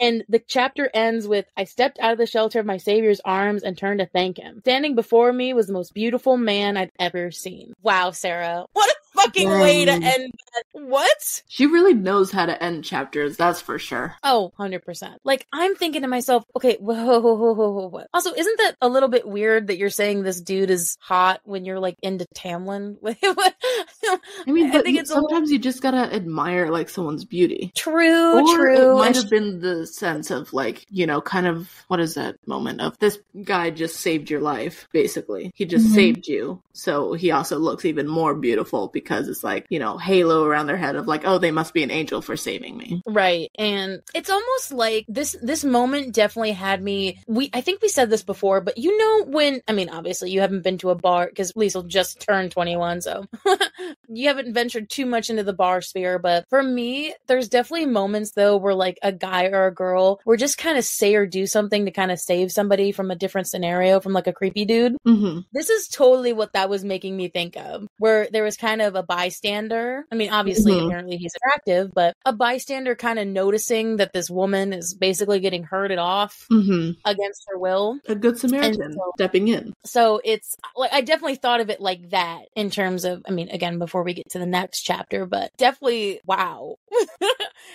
He's kind of like saying that. It's almost like he's trying to pretend that he knows her because he's like, oh yeah, get away from her. But what do you think about the fact that they were scared of this person? I was like, uh-oh. I was thinking kind of like her. I mean, like, as we're about to get into, he definitely has like an aura around him, so maybe that's what scared him. And like, I don't know, maybe they had a bad run-in with him before, was definitely one of the thoughts I was originally thinking. Yeah, so obviously this guy is, so as we get into the next chapter, chapter 21, she says, and I have this highlighted, everything about this stranger radiated sensual grace and ease. But obviously at the same time, she's kind of a little bit wary because new person, I mean, you should be wary of any, stranger danger. That's what, Yeah, and like also the many warnings of keeping her wits around her. And one thing that I thought in a recent reread of this section was the whole idea of like, hey, don't go out at night, especially in Prithian. And especially with a bunch of fucking fairies, I don't know. And even more so now, when she's been told there's more fairies than usual, and that they're not just from this court, so they're not under the rule of protection for her from, like, that Tam gives. And so she's already, like, broken that rule, other than sneaking out against their warning, and then also sneaking out at night. It's like, okay, great. But, like, I am glad that she has awareness about it, instead of just being like, oh my god, like, pretty face, my hero, I will do anything for this man. Yeah, that would have been weird if that was the case. But I do like, so we never get this guy's name. He's just the stranger. And so we get his description. He has short black hair, raven's feathers, he has pale skin, and he has blue eyes so deep they were violet. Though, dude, okay, I mean, I'm super wary of this guy in terms of just, again, because he scared off so many, those like guys, he must be powerful. But I will tell you, Liesl knows this. I can't help but think that, I mean, I'm totally on her side of any guy with dark hair, brunette, black, blue, almost violet eyes, that's hot. That's automatically hot. In general, like dark hair and lighter eyes, immediately just like, okay, that has my attention. Oh, that's cute. I mean, I obviously thought this guy was going to come back into play sometime. Like, okay. But that's the thing we learned with Sarah, is like, if she brings someone up, they're gonna come back.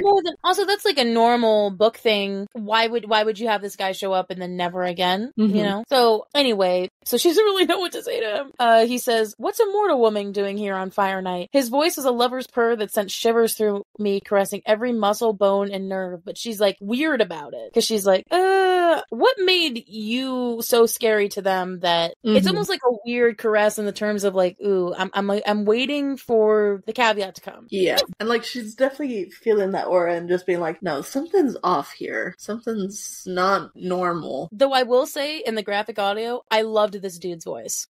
It was amazing. I loved it. 10 out of 10. The description definitely gave me what the voice quality was. Sensual, right? Like, I could just visual. Yeah. Like, very, very sensual, very... It's kind of hard to say, oh, how does a sensual voice sound? They did it. They nailed it. Did the voice actor stay the same throughout the books? Just curious. Yeah. Yeah. Sorry, that just randomly popped into my mind. Yeah. And so, of course, she's like lying her ass off. And he's circling her like a predator to prey. And I think that's what's getting her scared. It's like, oh, he could have just been a savior and like talked to her face to face. No, he's circling her. And he definitely doesn't believe a lick of what she's saying. Like about having friends here, or he's like, "You're welcome for saving you, by the way." Both very arrogant. Though there's something about him, I could have sworn tendrils of Starkist night trailed in his wake. Aren't humans usually terrified of us, and aren't you, for that matter, supposed to keep to your side of the wall? Again, thank you. This guy is responding how I actually thought they were supposed to respond. Like, yeah, what are you doing here? It's a perfect thank you, actually. Whereas everyone else is like, oh, it's fine. I might be a little wary of you, but I mean, thank you for thinking what I was thinking. And so, she says, they went to get refreshments. And he's like, whoop, that was the wrong thing to say. Also, Feyre, nobody's walking. It's not like this is some party out in the woods where everyone has red Solo cups. There doesn't need to be any food or you know, fucking read between the lines. God, that would be so funny, though. They were just walking around with red Solo cups and, like, plastic plates of food. Oh my god, and like a keg or something. This is definitely what I was thinking of. God. And so he asks if he wants to escort her somewhere, and of course she's like, no. Good. Yeah, at least those instincts are in. Stranger danger, do not go with... Okay, because anytime some dude is that alluring, there has to be something more there, is all I have to say. And like, on top of that, literally, he scared away 3 fairies by like just standing there menacingly. He has to be well known or something. Yeah. And then all of a sudden he's offering like to escort her somewhere. That's almost like, hey, I saved you. You want to give me back a favor? It's like, no. No thanks. She asked, she's like, of course, this is kind of a dumb question though on her part, but she's like, so you're not part of the Spring Court? He's like, do I look like I'm part of the Spring Court? As if he takes like so much offense to that. He said, no, I'm not part of the Noble Spring Court, and I'm glad of it. The Noble Spring Court. I can totally imagine, like, and probably you can reinforce that with the graphic audio knowledge, but it's like the noble, like saying the Noble Spring Court, like ridiculing them. Almost jealous in a way, I would say. Either jealous or like mocking. A mix of both, maybe. Though this is definitely where I was like, oh, okay, sir. He says, all the monsters have been let out of their cages tonight, no matter what court they belong to. See, I may roam wherever I wish until dawn. Basically saying that he's a monster. Great. And that he has been quote unquote let out. Great. Wow. I don't know who you are, but like that didn't give me any like hope in... Yeah, that's sus. Okay. But the fact that he just leaves, that's what gets me. I'm like, okay, so this guy just came in, saved her, gave her some weird comments, and then was like, okay, have I'm out. Fun. It's like, okay. It's like, okay. That would have been my cue to leave. That would have been my cue to go and leave. So you already survived, like, barely, like, getting out of 3 fairies, like, forcing themselves on you. And then you get saved by this mysterious stranger who then offers to escort you somewhere, but is just, like, also kind of mocking the Spring Court and then just wanders away. Like, that's definitely, like, okay, that's enough for one night. So, obviously, she starts kind of shaking, and obviously she's scared at this point, and so she's walking walking through, and guess who does she make eye contact with? Of course, it's Lucien. Yeah, at least it wasn't Tamlin. If anything, honestly, Lucien probably would have been the best person to get at because he has the bright red hair, the golden eye. Like, he's easily spottable. Yeah. But the fact that he makes eye contact with her, widens his eyes in shock. Even his metal eye widens. He books her back to the house. He doesn't even have time. He's like, what the hell? Have you lost your senses? What are you doing here? And before she can even say anything, he picks her up, so in like the Shrek carry. And she's just so confused, like, wait, I need to get my horse. It's like, that is the least of your concerns right now.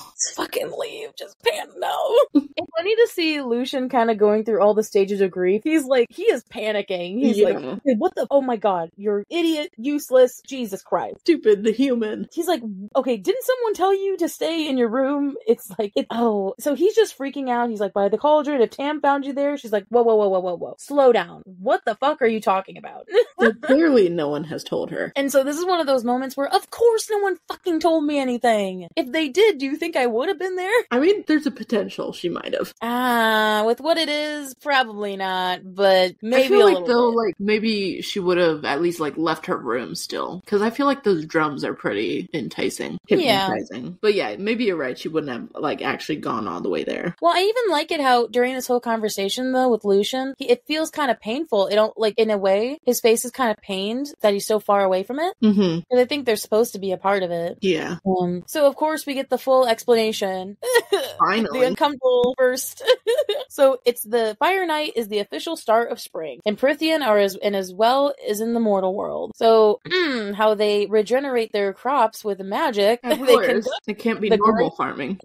Definitely not. Conducting the Great Rite. Each of the 7 High Lords of Prythian perform this each year, since their magic comes from the earth and returns it to the end. Okay, so get on with it. What is it? It's like, Tamlin lets in magic into his body, and he becomes the hunter, with his sole purpose of finding the maiden. And, of course, Lucian's like that parent trying to explain sex to the kid. The birds and the bees, and just like, go ask your father. It's like, so, from their coupling, magic will be released and will regenerate for the year to come. Bingo bango, magic is here for the next year. She's like, what? Coupling? You mean the guy that I've been flirting with for the past couple weeks, months, however long I've been here, is coupling with another female tonight? Can I just tell you how Feyre, okay, she doesn't balk from the whole explanation. She's just like, well, wait, who's the maiden? That's what you're worried about? Yeah, clearly. She's like, well, who's he gonna have sex with? So apparently all those women that were there were all people that Tamlin could have chose. They were lined up for his choosing. Which is kind of insane. But again, Tamlin is kind of a celebrity in sorts, because all of those High Lords, anybody would have wanted to sleep with a High Lord. It's like basically sleeping with, one of the members of BTS. Since there's 7 of them, I had to do that, Of course. That's fine. It'd be the case for both of us in that sense. I don't know. But yeah, it's definitely like, he's like this all-powerful High Lord person, like this all-powerful person. He's probably gonna be pretty good in bed. Anyone wants a chance with that, at least. Oh, hell yeah. Like, I think that's why she doesn't balk from the whole other explanation. So she's like, well, why are you guys there? It's like, Lucian's like, we get our pickings after Tamlin gets his. So Lucien gets a free night to just shag somebody. And she's like, wait, so that's why those guys... Okay, not saying that's giving them an out for what they did. Obviously, no consent at all, but at the same time, it's okay, I get why they maybe thought she was... Because if you're saying blanketly that every girl there is up for sex, it makes sense on their part to think that, but also, again, we're not gonna be like, oh, well, I understand why they did it. No, they're assholes, that's stupid, that was a fucked up saying. Yeah. But it makes sense now. So I have it. You're lucky I found you when I did, though, because he would have smelled you and claimed you. But it wouldn't have been Tamlin who brought you into that cave, and I don't think you would have liked it. Tonight is not for love making. Excuse me? So basically, no, it's not. It definitely gave me that vibe, and obviously this is a more extreme version of some of those scenes. Again, this is what got me hooked. This right here is what got me hooked, because because it turns on the head. And again, Sarah, wow. The whole, you know, when the guy best friend says, oh no, he really likes you. This is that kind of thing where it's like he legitimately, his base instinct, his base man instinct is to find her because of his feelings for her. Yeah. And obviously because he likes her a lot, of course she'd be the one he would seek after. Mm-hmm. If he even like barely smelled her. Because metaphorically, you're almost like taking away I mean, obviously it's a little bit feral and animalistic in a way, but I don't like to think of it exactly like that. It's very just pure. You're taking away all the other barriers and you're just thinking base instinct about like what you are feeling for that person. Mm-hmm. And so the fact that he's thinking that about her kind of throws her off guard, but at the same time, she likes it. She's totally into it. It's not like she's ew, gross, but she's like, oh, he wants me? I think that kind of goes back a little bit to what we said in like first episode of like, it's great that she's not a virgin. Like she has had sex before. She's redded before, which it definitely is what it sounds like Tamlin is doing. Redding for the sake of magic for someone's cornfield. To put it bluntly. Sorry, you took me off guard with that. Okay, continue. That was good. But, so it's like, so she's not like scared of the idea of like sex, really. I get what you mean. Is that not what it is? No, I've never heard you say that before. But it's like, okay, yeah. I mean, you're a fucking mountain person. I didn't think you'd make a cornfield reference. This is what happens when you go to college in Indiana. You start making cornfield references. Yeah, because that's all we got here. Anyway, moving on. So I like how comedic it is, though, that when the drums stop and there's a pulse of magic in the air, she immediately is like, well, that means he finished. And I'm thinking to myself, wow. Finished so hard that that the music had to stop. Oh my god, that's so blunt. And I'm thinking to myself, oh my god, I dig that. Kind of funny. That's very funny, because she's like, I can't think too much of why that pulse of magic happened, because that means finished. Okay, no, I'm not gonna think about it. So she has the brilliant idea of being like, well, I want a cookie now. To recap, she's been waiting in her room now. Lucian has previously left. Mm-hmm. Dude, okay, she deserved this. She deserved what happened in the last of this chapter. Like, oh, I thought you meant she deserved the cookie. No. She deserves to have what happens to her happen to her, because she was told multiple times to not come out of her room. And even after being explained for once, like, what the actual event was, she still came out. Dude, she probably meant for that to happen. She wanted to run into him to just see how feral he was. What a kinky bitch. And oh boy, did she get it. Such a kinky bitch. I know. So again, she's like roaming the halls, and of course she's thinking to herself, well, Tamlin is a high lord, and it's a great honor. I suppose he's handsome. And she's like, well, I guess the woman was probably beautiful. Definitely jealousy going on here. And a little bit of her brat nature coming out. Oh, definitely. And so, of course, she's like nibbling on the cookie, and then all of a sudden, just the presence, a guy standing at the end of the hall. It's Tamlin. Dun, dun, dun. His eyes are full black. Like, you know, I was actually describing this to my dad. Remember in Finding Nemo when Bruce, the shark, would like smell blood? Oh, yeah. The black eyes? That's what I'm thinking of. Yeah. Whenever I think of this, it's like Tamlin full feral. And of course, what the fuck? She doesn't even balk. She's like, of course, midnight snack, going out. And she just tried to brush past him like nothing happened. And then, of course, so I don't want to call myself out too much here, but he pushes her up against the wall. So she has a height thing, and then she also has a wall thing. Oh, don't worry, bitch. We'll get into the stuff you like later. Don't even worry about it. No, that's we're calling me out right now, but we'll get to her stuff. Don't worry. Well, I'm gonna pretend that I'm gonna get to my stuff. Yeah, let's just continuously call me out. But, so he's like, I smelled you, I searched for you, and you weren't there. He said, you drove me mad, and you weren't there. When I didn't find you, it made me pick another. She said, I couldn't escape, but I wasn't sure I entirely wanted to. It's like, you kinky bitch. Like, I love this. I love what's going on. And then, whoa, this is definitely where we get Tamlin at his most, like, I don't want to say base male instinct, but more like, okay, this guy is just being blunt with her at this point. Mm-hmm. Like, she asked me not to be gentle with her. I would have been gentle with you, though.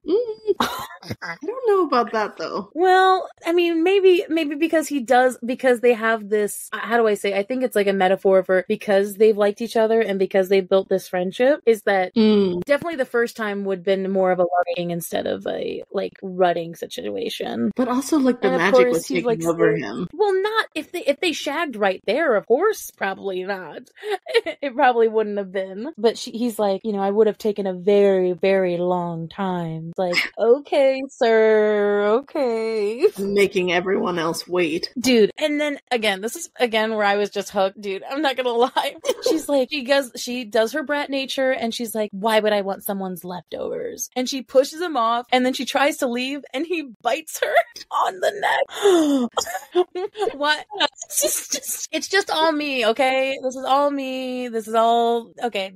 I'm embodying Feyre here, okay? And the thing is, she doesn't hate it. Again, so I'm not gonna call out my friend. I'm not gonna call her out on camera, but I think my friend was a little bit, she's like, oh, this is weird. I mean, she just wasn't into this, and I get it, I understand. But she was digging it. There wasn't like this, like, non-consent thing going on. She was like, actually, I'm kind of into this. I feel like she definitely could have like pushed him off more, like immediately after the bite. Well, because the thing is, well, first of all, he says, don't ever disobey me again. And I'm thinking to myself, oh, wow. Possessive much? Yeah, don't tell me what to do. And of course she's like, I wanted him everywhere now. It's like, God damn it. Though I will say that I think it's a telltale sign though for him, the fact that he still walked away even after biting her. I think it shows how much control he did actually have. Because he honestly wanted their first time to be like more love making. I mean, again, that's like the romance aspect of it being like, oh, well, I think the reason that happened and because he walked away was because he knew things were getting too intense and this wasn't going to be the night to do that. Yeah. Oh, wow. You understand why this is our favorite part, or well, at least one of our favorite moments in this whole fucking thing. I also like it because it's the first, I don't want to say sexual encounter because it's obviously not. It was definitely the first scene that like made me blush. It's sexual encounter, but it's not necessarily sex. Sexual tension. Oh, 100%. I'm thinking like, okay, they have to bang in like the next chapter, right? Like, I'm not the only one thinking that. Soon, right? So anyway, I'm really glad. I hope you guys enjoyed this as much as we did. Called each other out a lot during this. Mostly her, and I'll probably get payback for that later. Yeah, mostly me, but okay.